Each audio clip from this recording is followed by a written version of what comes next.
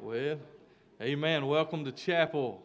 Do you love the Lord today? Amen. Now, we did that countdown video as an exercise of worship. Everybody raise your hands like this. Amen. So Brother Matthew said that he better see some hands raised here this morning. So it is good to be in the house of the Lord. Good to be able to laugh and smile and just to rejoice, as Paul would say, to the Philippians in the Lord. I'm going to have this morning one of our students come and introduce our speaker.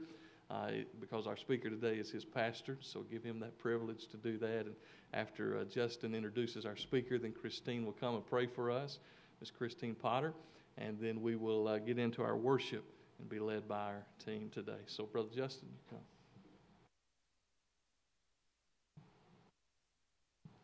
Well, good morning, everybody. It's a great day to be out in the house of the Lord. We are blessed today to have my pastor, Brother Tony Hall, of First Baptist Church of Braunston in Braunston, Kentucky. He has been my pastor for about a year now, and previously before that he's pastored at Barnesburg Baptist Church in Barnesburg, Kentucky. If you think he looks funny now, you should have just been there at Laurel Lake Baptist Camp with all of us this past summer, dressing up as Mephibosheth in front of everybody, limping around, and not only that, but I hate to break it to you, Brother Tony, but the Packers aren't going to make the playoffs. I'm sorry. Sorry to crush your dreams there. So we are very blessed and glad to have him this morning. Sister Christine, come and pray for us, please. Hi, everybody, and welcome to chapel. There were no requests in the box, so let's pray. Dear God, thank you for today, and thank you that we could just come here today and worship you and serve you more, learn more about you. And thank you for the privilege to know you personally as our Savior. And help us to all just follow you more each and every day. And bless the speaker and the music as we prepare to worship you. In Jesus' name I pray, amen. Amen. Well, this morning, everybody, every once in a while, I want to throw a new song at you, and this one is one that I consider to be a toe tapper. So I hope you guys will worship along with us. I know it'll be new, so just follow along with us. But over time, I pray it is important for Christians to be joyful in the house of the Lord. Amen? So we're going to make a joyful noise and talk about how we are all bound for glory. So stand with me this morning and sing Bound for Glory.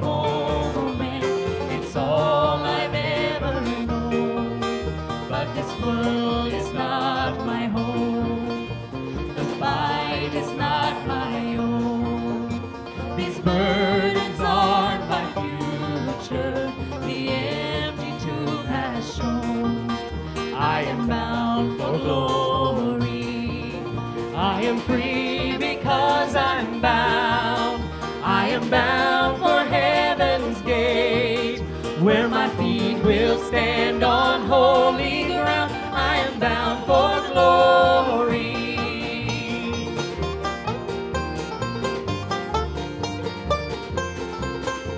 The saving work is done. Death is not my enemy. My God has overcome. I am bound for glory.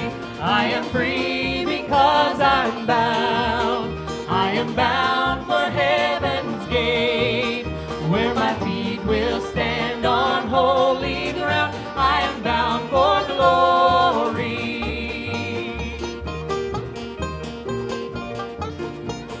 Bound for glory. Sing out this next part. It's a wonderful truth. And all my pain, hurt and shame, gone when Jesus calls my name. Endless joy, endless praise, oh, when Jesus calls my name. And all my pain, hurt and shame, gone when Jesus calls my name. Endless joy, endless praise, oh, when Jesus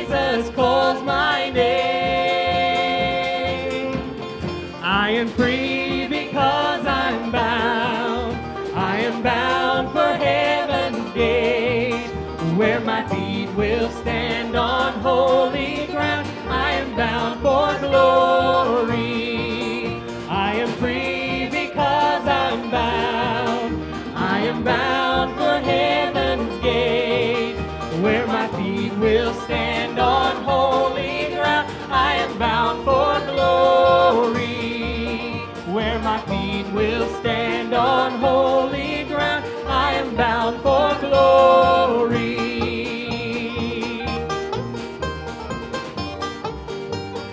Bound for glory.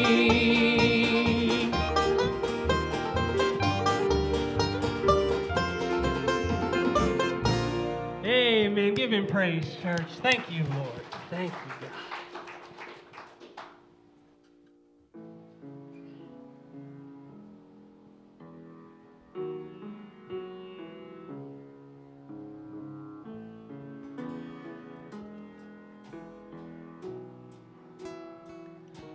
Bless the Lord, oh my soul. Oh my soul. Worship his holy name. Sing like never before. Oh my soul, I worship your holy name. The sun comes up, it's a new day dawning. It's time to sing your song again. Whatever may pass and whatever lies before me, let me be singing when the evening comes.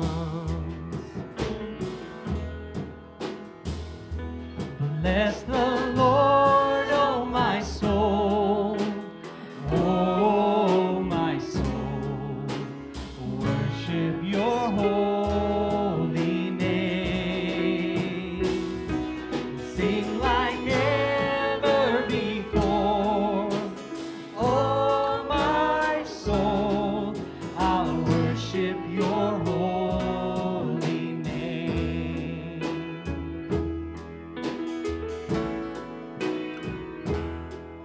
You're rich in love and you're slow to anger. Your name is great and your heart is kind. For all your goodness I will keep on singing. 10,000 reasons for my heart to find.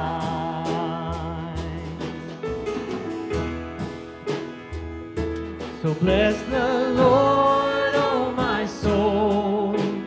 Oh my soul, worship his holy name. Sing it, church. Sing like never before. Oh my soul, I worship your holy name. Bless the Lord, oh my soul. Oh my soul, worship his holy name. Sing like never before. Oh my soul, I worship your holy name.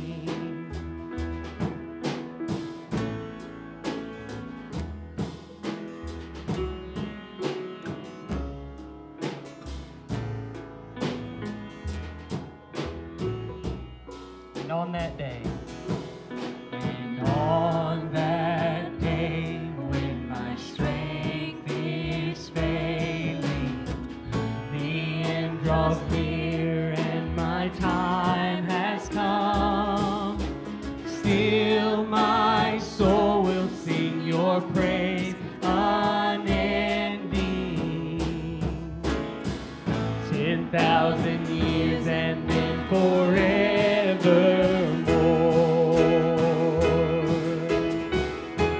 Bless the Lord, oh my soul, oh my soul, worship His holy name. Sing like never before, oh my soul, I'll worship Your holy name. Lord, I'll worship Your holy name. Lord, I'll worship Your holy name. And most gracious Heavenly Father, we thank You this morning, Lord, now as we enter into this time of prayer, God, that during this time we will remember all the reasons, Lord, thousands of them, God, even more than 10,000 reasons, Lord, for us to worship You in spirit and truth. And God, this morning as we declare that we are bound for glory, that no matter what we are going through, if we believe in Jesus Christ as our Savior, this is not the end. I know after a long week of testing and midterms last week and looking ahead to the second half of the semester, God, we can all get discouraged and think, oh my goodness, will this ever end? But God, Your word tells us, Lord, that we are bound for a place with streets of gold and gates of pearl. And so, God, I pray this morning that we will focus on that truth, knowing that there are joyous days ahead no matter what we may be facing now. And for those of us that are on the mountaintop right now, God, that everything, Lord, is just sunshine and roses. Lord, we ask for You to help us remember to glorify You now so that we're in that valley, God, that we will still worship You the same as on the mountaintop. So, Lord, this morning I invite us all, either sitting or standing or coming forward at this time, Lord, to pray and to ask You, Lord, for strength for the rest of today. Join us now as we pray.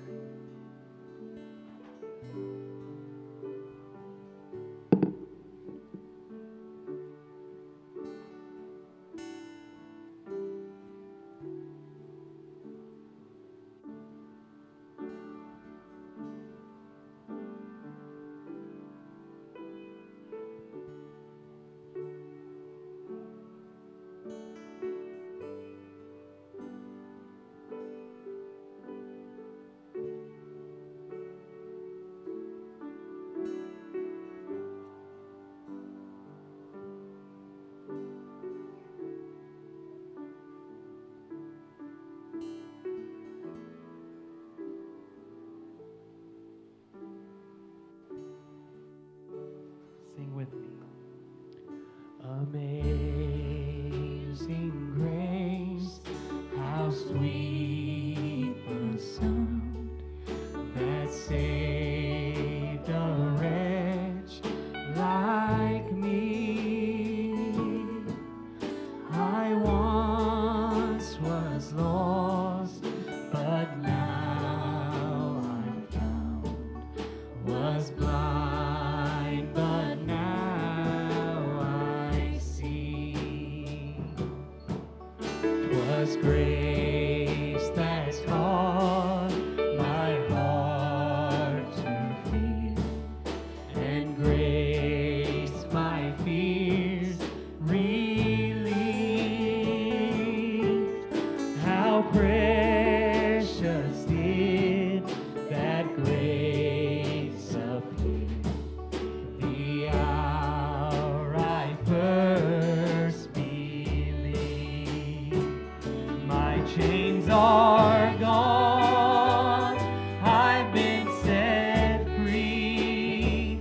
My God, my Savior has ransomed me, and like a flood, His mercy reigns, unending love, amazing grace.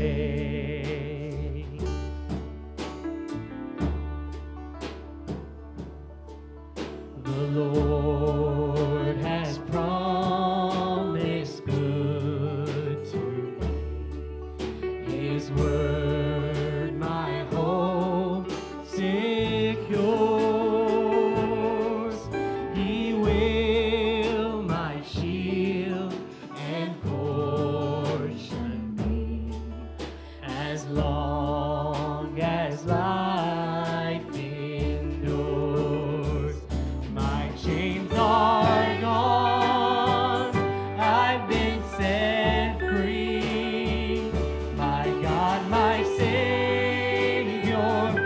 ransomed me, and like a flood, His mercy reigns, unending love, amazing grace.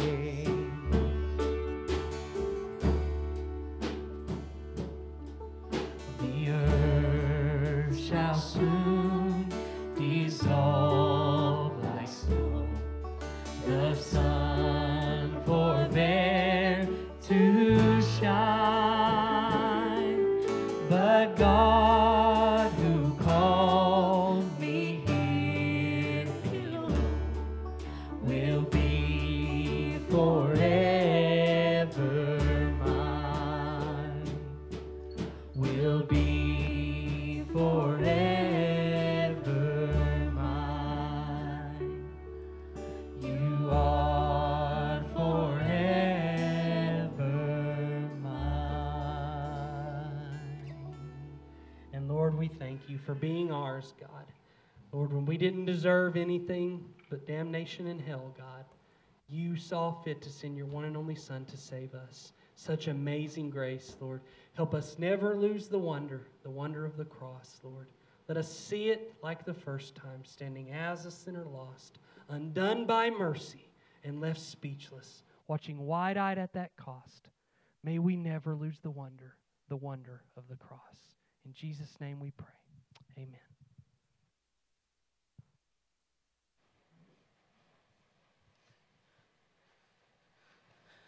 It's kind of, I'll just tell you, it scares me anytime I stand before a group of pastors, preachers, and professors. I asked the church last night to be praying for us, not only as we traveled here today, but also that nobody looked at me and said, why did we pass that guy? I always think about those kinds of things. I remember sitting back and being there. I want to encourage you, if you've been on this educational journey for a while or a short time, that if you just trust in the Lord, He'll endure you through it all. I am partially an example of that, as I started taking classes at Clear Creek in 2006, and I graduated in spring of 2017. And I keep telling people, I said, there's only special people can take a 4 years and make it 11. I wanted to extend it out as long as I could. But no, I did enjoy every moment. And Justin, if they keep playing the way that they are, they won't make the playoffs. I'm honest about things. But I do have UK on my watch, so we're playing okay right now. So I want to invite you to take your copy of God's Word this morning and turn to Ephesians chapter 5. And we're going to begin reading in verse 15. Ephesians 5. And we're going to just read 2 verses this morning. This was laid on me almost the very moment that Charlie had asked me to come nearly 6 to 7 months ago. Ephesians 5, verse 15. And I would like to ask you, those that can and will, to please stand with me as we read God's Word.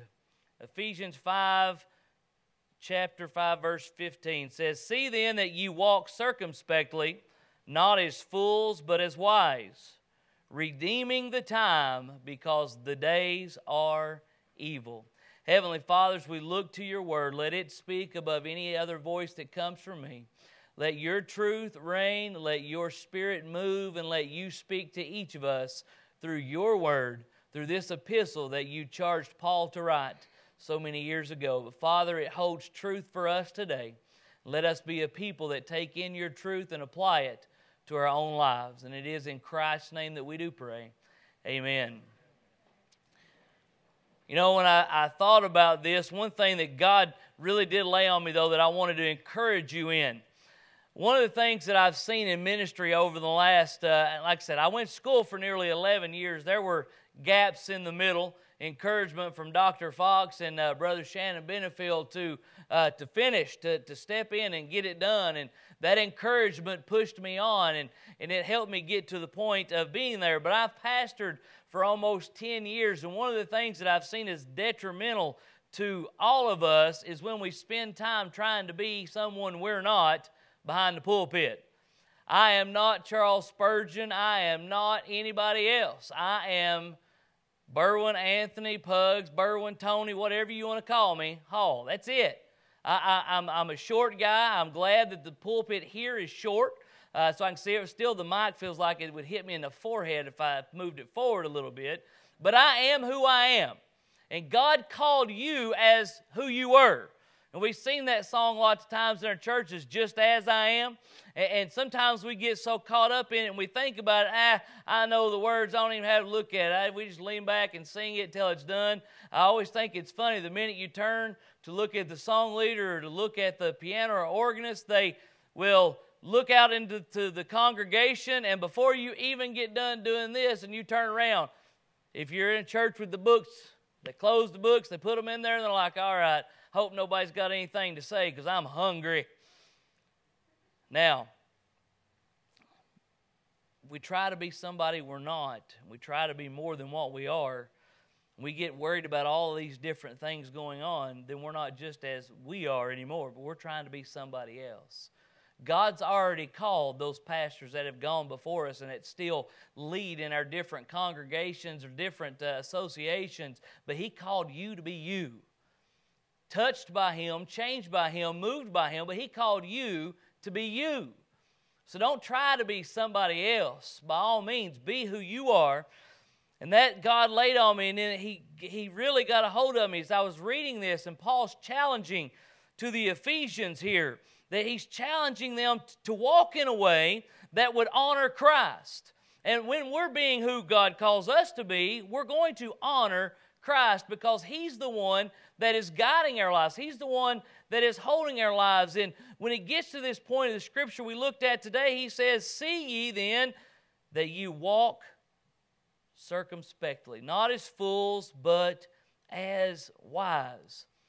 So as you're being who you are and as God calls you to be, you have to be careful as a leader to pay attention to your own walk first. You see, it's easy as a pastor or a leader in a church or even in a college or in an association to fall into that trap of worrying about everybody else's trouble walking the way God wants them to walk. If I asked you today to make a list of people in the churches you are called to serve that are not walking as God wanted them to walk and wants a Christian to walk, every one of us would just about be able to fill up half of a notebook sheet, wouldn't we? Because we see people that are doing that all the time, and we concern ourselves with it. But Paul says, you need to worry about your own walk first. Jesus taught us a parable. He says, how can I teach somebody else if I got this big pole sticking out of my own eye? Yes, I know that's not the way Jesus said it, but we're in Kentucky. Well, I figured you'd understand that better. As leaders, we must pay attention to our own walk. He starts this off, he says, see then, we must be fully aware of our steps. I know where the steps end on this. I know where the steps end on the platform where I preach at home and most of the places I'm at, but I won't lie to you. There's times I'll be in. Anybody else ever done that? I've seen a couple of hands up. Some of you just don't admit it. It's okay. Where you're over it, and sometimes you get to the edge, and what I've noticed is those folks out there that know where the edge is, they start biting on their nails, waiting. Is he going to fall? Is he going to hold on? Is he still going to be up there? You know, when we think about these different things, so what does that have to do with anything? You know, we're so focused about everything else, sometimes we don't know where we're stepping ourselves. And we can get ourselves into trouble. Paul says in Ephesians 5:15, see then, talking directly to them, we must make ourselves fully aware of our steps. Or it is translated in other versions, be careful. I don't know what version you're carrying with you. Whenever we use the King James at church, but I study from about 5 different Bibles when I'm sitting down and studying. I'm looking up the root words of the Greek or Hebrew, depending on which scripture I'm in, and I try to study as much as I personally can. But we look at this, he says, be careful. Are we being careful where we walk? Are we being careful how we walk? Are we being careful as people follow us where we're walking? Folks, we have got to be careful as we walk. And he goes on further. He says, you walk circumspectly. Be careful. Don't walk like a fool. Don't go out acting like somebody that doesn't know what he's doing or she's doing.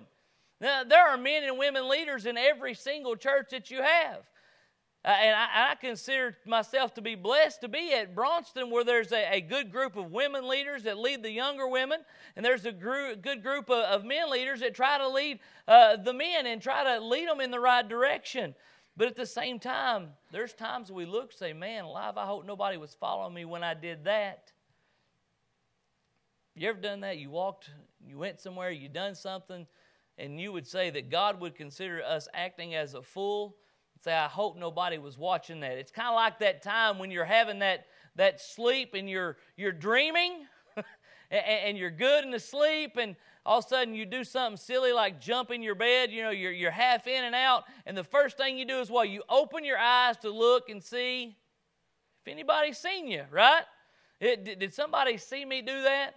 Now, if you're a single student, you're sharing a room with somebody over there at wherever you may be, you probably wondering, I hope that they didn't see me do that. I hope nobody seen me do that ignorant thing that I just done. But everybody does it. Everybody falls into these bad times. Everybody falls in and does something that is not intelligent, that's not something we know we ought to do. But as Christians, we are called to be careful where we step. So when Paul says, see then, he's saying be careful. And he says, don't act like a fool in the way that you go. Every step we take should be covered by the guidance of Christ.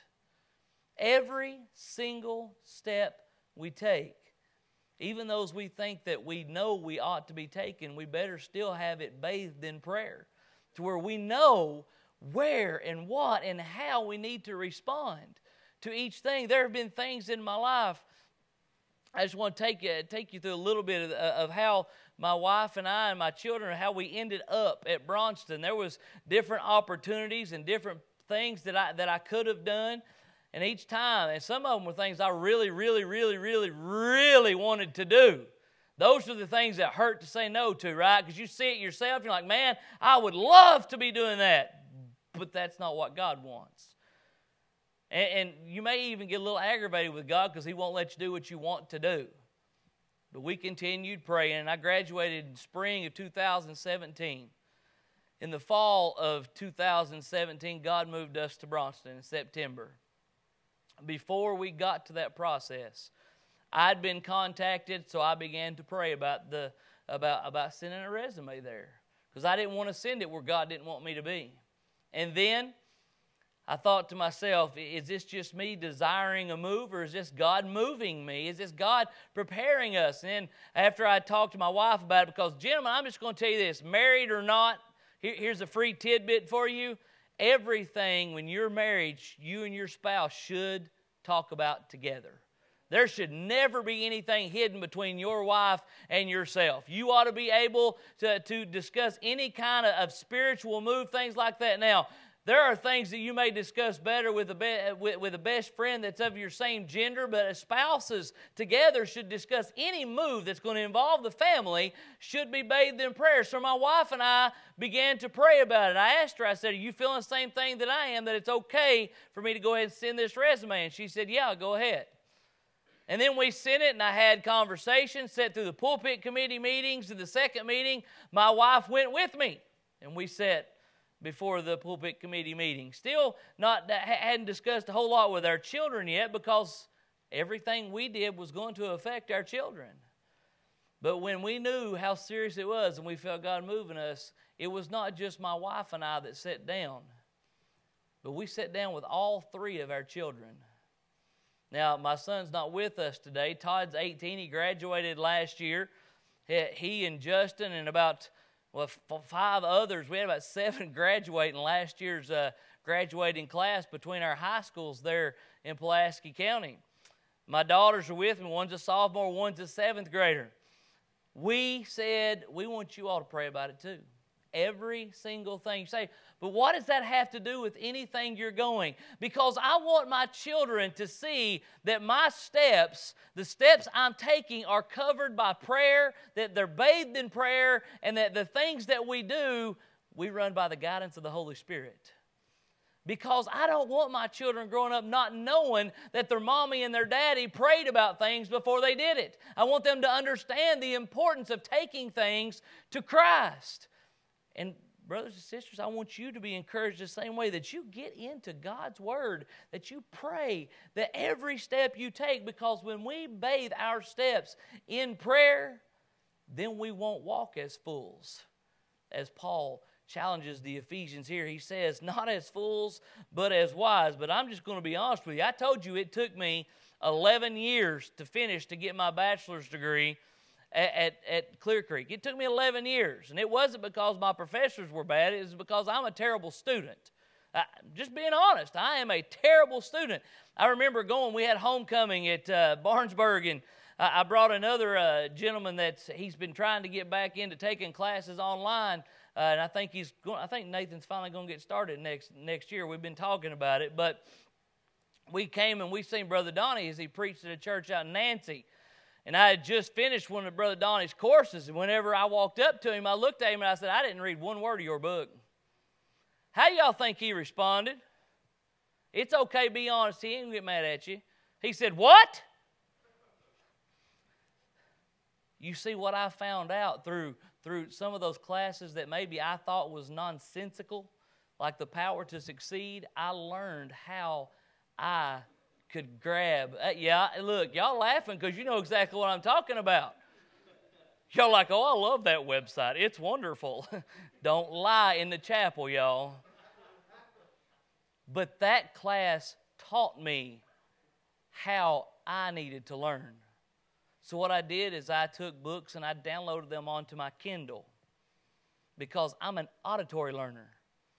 And I began listening to the book as it was read. I would take Dr. J. Barnett's lectures that I had, and I would copy them and paste them into a document, or however I could pull them up on the Kindle, and I would let the Kindle read to me. Now you say, well, you're kindergarten first grader. I learned, and I was on the dean's list the last 2 semesters once I figured it out. So you tell me who made the right decision. I followed along. When I took the test, I did better than I'd ever done in all of my years of school. I passed those classes. I had to pray about it and get into that. Sometimes God leads us in a way to give us the wisdom that we need. When we walk on our own, we literally walk as fools. I always thought it was great, and I know that your professors have pointed it out numerous times to you all, or maybe just we were sheep. But the Bible considers the people sheep, right? And sheep are one of the dumbest animals on the planet. Yet we're always referred to as sheep. Folks, we're plumb out ignorant of true wisdom apart from Christ. We have zero wisdom apart from Christ. So whenever my family and I prayed about whether that was where God wanted us to go, whenever I prayed about what can I do to be a better student, and that was one of my stress things. That's why it took me so long. I hated school. I ain't going to play around. I hated it. But yet I knew that's what God wanted me to do. And for 10 years of it, I fought Him tooth and nail. Not wanting to do it, but no, I needed to do it. But when I finally just let Him just teach me, that's when I began to learn. When I quit trying to be more about me and was being more about Him. I was walking as a fool. I look back over sermons I preached 10 years ago, and I think to myself, did anybody really? I hope they didn't hear that. I hope nobody was paying attention. Any other people pastored, preached? Thank you, Brother Matt. I knew you'd help me out there. We've had conversations. Folks, there's times you're going to look back and say, where did I get that? Because we were relying on our own wisdom and who we were. But it's not us. We've got to be about the Lord Jesus Christ and everything. When we do that, when Paul says, don't walk as fools, we won't walk as fools. When we are doing what God calls us to do, our steps must be covered with His guidance. I've been reading through a year devotional prayer book, and several of you probably heard of him, Adam Dooley. I read this and I thought, man, this really hit. He says, the key to finding God's will is a sanctified mind that thinks the way God wants you to think. That means taking the time daily, setting aside time to speak with the Lord and then shut up and listen to the Lord. That way He can teach us. And when our minds are in His wheelhouse, He'll drive it where He needs to drive it. He'll put us where we need to be. And when we have our minds in that way, Psalm 119:35 says, "Make me to go in the path of thy commandments, for therein do I delight." As the psalmist wrote this, and he wrote about this, he's saying, whenever I'm in God's will, the center of God's will, there is no other place that I would rather be. Because that is where he says, I find delight. Folks, how can we be leaders in our churches, in our families, in our communities, in our workplaces, if we don't know how to follow His lead? We can't. It's absolutely impossible. Now, I've been praying the prayer of Solomon for a while now. Part of it, God said, Solomon, what do you want? Anything that you ask. And what did Solomon ask for? Y'all have had Old Testament. What did he ask for? I understood that. I don't think that's an option on the test. Wisdom. He asked for wisdom, but he asked for wisdom to rule over his people. Now, as a leader, we're not called to be a ruler. Although I've seen some people really misconstrue that, try to be a ruler. We're not called to be a ruler. We're called to follow Him. So what I've been praying is, God, give me the wisdom to lead your people. The church I'm called to pastor is not my people. It's not my control. It's not my church. It's His church. And I cannot be a leader in the church if I don't follow the head of the church, which the Bible tells us is Christ. He is the head of the church. Once we get our mind straight and we start looking in ways that we need to also understand as leaders we must make the most of the time we get. He says, redeeming the time, making the most of our opportunities. There's a couple of ways that I feel a church service breaks down. Now, if you're like me and you look at church and you've been to church for, I've been since I can remember life. I remember being in church. That's some of my first memories is being at church. So it wasn't like I was out and brought in. I was always going to church as a young man, as a little kid, as a little stinker running up and down the basement hallway, getting in trouble as Mom met us and whipped us because we were making too much noise. Yeah, I was that kid that done that. He says, make the most, redeeming the time. We look at church. You have those people in your church that will never, they just seem to never have a desire to come to Sunday school classes, right? Look at it as like it's nothing. Oh, I don't need Sunday school. Well, part of it's a mentality issue. That's a small group. I get more out of conversations with people in those small group Sunday school classes than you can ever really get much in a church service because you get to engage with people. But then we come together in the service and we get to worship together and raise our hand and praise the fact that we're bound for glory and to lift up those things. But some of those people that come into your churches that God calls you to serve, you are going to see for 15 minutes before the service, 3,600 seconds during the service if you finish in about an hour, and then you may have 5 seconds to 5 minutes after the service to engage with them. And that may be all that you ever have each week to engage with those people. I call that 15 minutes before the service the frantic 15, because maybe it's just my personality, but during that 15 minutes, I'm trying to shake as many hands and talk to as many people as I can. I've been at the church with Justin. I know I'm going to be admitting this. It's going to be online. There are people in that church, I don't know their name. I don't. Because even when I shake their hand, I say, well, good morning. It's good to see you this morning. All I get is a handshake and a smile and a nod. I've never gotten a personal opportunity to get to even know their name. So I have to get help from time to time to say, now, which one is that one back there sitting? And I ask Justin's papa all the time. He's a big help for me. Folks, I know when you're pastoring, when you're getting ready to preach a message, you're getting ready to share, the last thing that you want on your mind is some negative comment somebody gives you before you get behind the pulpit. Am I right? You hate it. It absolutely just digs at you. There's been times I've looked at my wife and said, well, that's what I wanted to hear right before I share God's Word. That just makes me super happy. Not because she said something negative, but because somebody else did. And, well, my spouse is where I vent.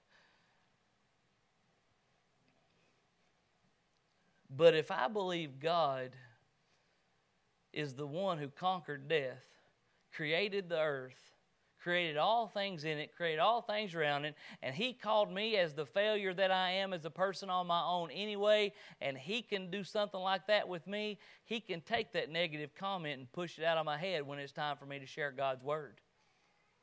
Those 15 minutes may be the only opportunity you ever get to talk to some people in the places you're called to serve. That may be it. And then you have that 3,600 seconds, that hour of service time, of worship and of prayer and of sharing God's Word. And those 3,600 seconds are so important, around 3,600 for those of you that preach for that hour anyway. But 3,600 seconds a week, one service, one time engaging with the people. Sharing as much, and I think that's why sometimes as pastors, preachers, that we preach so frantically, because we see these people that are only going to hear God's Word one time in the week, and we're trying to dump as much in as we can, aren't we? We try to share as much as we can so they'll grasp it.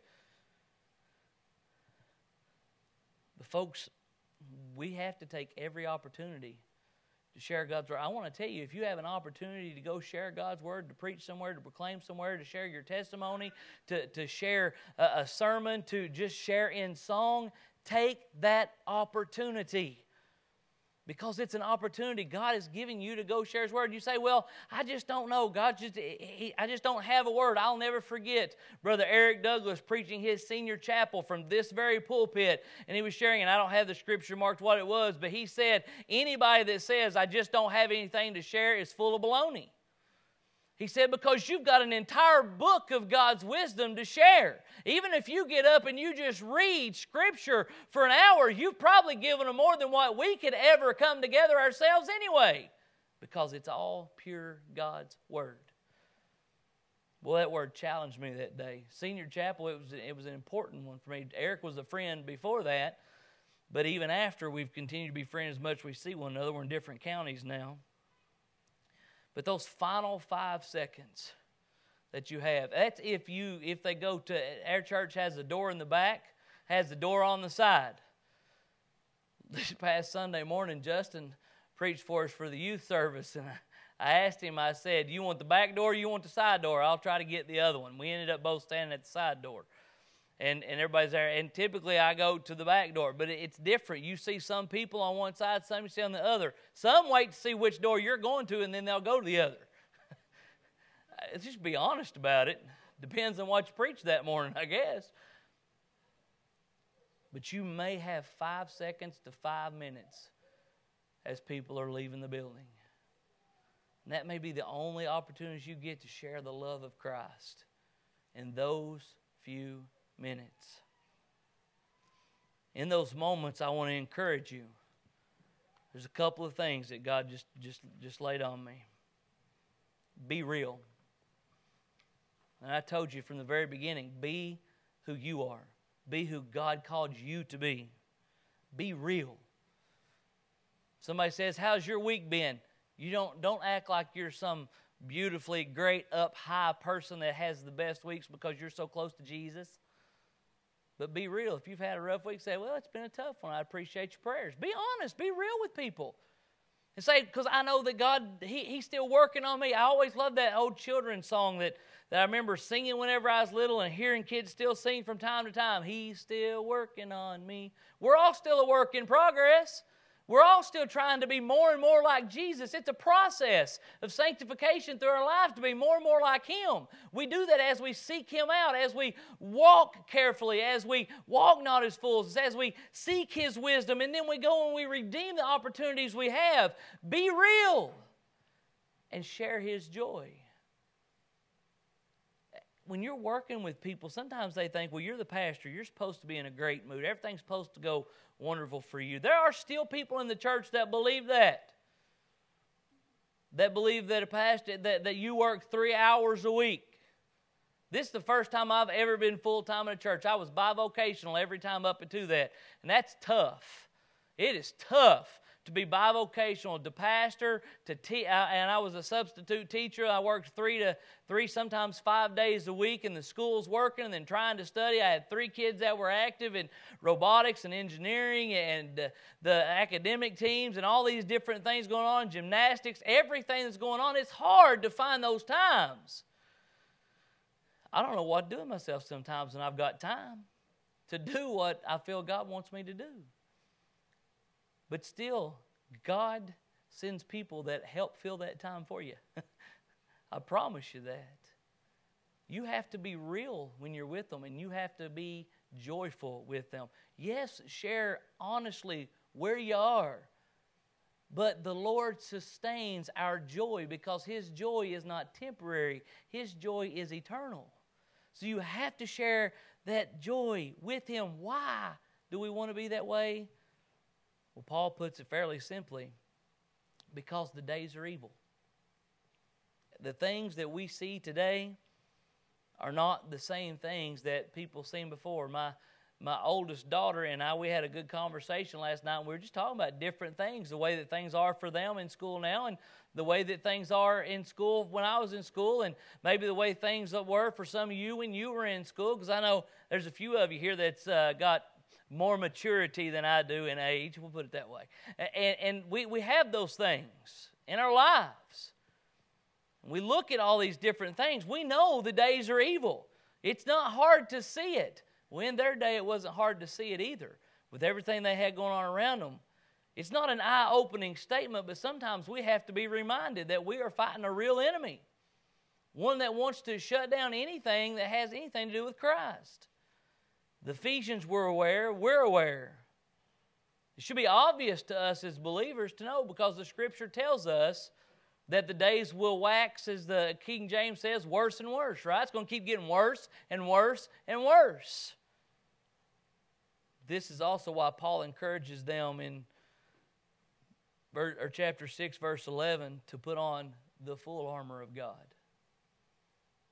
He doesn't say, talk to Jesus and then be done for the day. He says, put on the armor. When a soldier put on the armor, they were not putting on the armor just to look cool, just so that way they could get people to be interested in who they were. They put on the armor for the purpose of going out and battling. See, when we bathe our mornings in prayer, and we bathe our mornings in Scripture, and we say, God, help me prepare for this day. Don't let me go out and walk like a fool. There's still times we're going to make mistakes, but help hold me where I need to be. When I'm real about who I am, but yet I still live in the joy that Christ has given me. Hopefully they see Him and not me. I got the opportunity as we were singing, Bless the Lord. Love that song. Took me back to Haiti, Justin. First time that I ever had the opportunity was this year to go to Haiti. It was my first real mission trip, if you look at it in that sense. We went down there and we done Bible schools, and we had a building project going on, and we went and done some street evangelism. We shared in a fishing village from house to house. Justin and I took turns sharing the gospel with Patrick doing the Destine, is how his name's pronounced, he told me. He says it's like destiny, but Destine. But he was translating for us. We got to see folks in a hospital come to know Christ. We got to see one in the fishing village come to know Christ. We got to see one stand up in the middle of a group of men that were workers, stand up and come to know Christ with a desire to have Christ come in his life. Folks, those people looked at us and it was funny. Our translators, they were cracking up. When we walked into that fishing village where they don't typically go, the guy was riding his bike and he's pedaling down through there and he's yelling. We're like, what's he yelling? And our translator said, he's yelling, white people, white people. Because we were going into a place that they weren't used to seeing us coming in there. They were used to seeing Mary come in because she come in and she would had medication and stuff to help them out. But we were coming as a group, and boy, you could tell that we weren't tourists, but we didn't fit. And we come into this place, we got the opportunity to share the gospel, and we went out and we got to stand in the midst, in the dead center of a voodoo temple, with the voodoo priest sitting on his chair, both elbows on his knee, looking at me intently. I told somebody, I didn't know if he had plans to make me the sacrifice or what, the way he was looking at me. But to share the evangel cube right there with him, it was intense. The stare, the gaze that he had on us. And there was some tense moments around it, which I won't go into the details with it, but there was not a salvation experience that took there. No one gave their life to Christ. No, they're tied into the voodoo pretty stiffly there. But there was a more timid heart when we shared the joy that was Jesus, because the intentions this man had after he left the temple were not good. But after sharing God's word, it at least calmed him down and brought a little bit of joy to his life, to know that we cared enough. Whenever I had the call on my life on October 30th of 2005, I had no clue where God would send me, where I would travel, where I would go. Never expected to be standing in a voodoo temple. Never expected to be walking the shores of a fishing village down in Haiti after an earthquake had pretty much devastated much of their economy. Never expected any of those things. Whenever I stood before the church that morning, I said, I feel like I may be led to missions. I really don't know, but I know God's calling me, and I know I need to follow wherever He's calling. You cannot be a leader to a church, to your family, to anybody, if you're not willing to follow Christ Jesus Himself. Leadership is born in following Him. Take every moment you get. Share the Word. Personally, congregationally, in a class, however it is. Take those opportunities. Are the parts of your walk, every part of it, are they bathed in Christ's guidance? I was a student. I sat where you sat. I've been, some of you, exactly where you sat. I've been there. And I know what it was like when I thought me first, Him second. Even as a student, sometimes we think, oh no, I'm here, I'm at Bible college, I've got it all right. Not if our mindset's not right. Physically, it doesn't matter where we are. If spiritually, we're not where He wants us to be. Are you walking as He wants you to walk? Are you careful in the steps that you take? And are you taking advantage of every moment that God gives you? God did not give you the gospel that you could hide it and keep it and never share it. He gave it to you with the purpose that He laid out in the Great Commission, to take it, to share it, to let others know their need. But folks, we also have to understand our needs as well. I need Him every hour. Every hour I need Him. And without Him, I'm absolutely nothing. I want to encourage you to go be leaders where you are now or wherever God calls you in the future. But to never take a first step until you have called upon Him and followed where He's guiding you. As you follow your own steps, you will trip. If you follow where He guides you, yes, the enemy may force you to stumble, but he'll always hold you upright, because the center of His will is where God wants us to be. Are we there? Heavenly Father, we thank You for who You are. We thank You for the beauty of Your Word. Father, I thank You that You took someone and You led them to me whenever I was younger to share the gospel, to show the truth, that I may see the need for Christ in my own life. Father, I pray for each one of these individuals as they go out to share, in whatever capacity that may be, that you and you alone are praised. Father, we're called to work, but it is your Holy Spirit that does the work in the heart. Father, you draw. Jesus, you save. Spirit, you hold us. We thank you for each part of that Trinity. And Father, as we go from this place, I pray that these individuals, each one, will be encouraged to go take opportunities to share your gospel, because somebody is in the same place they were before they heard the gospel. They stand in the need of Jesus. It's in His name we pray.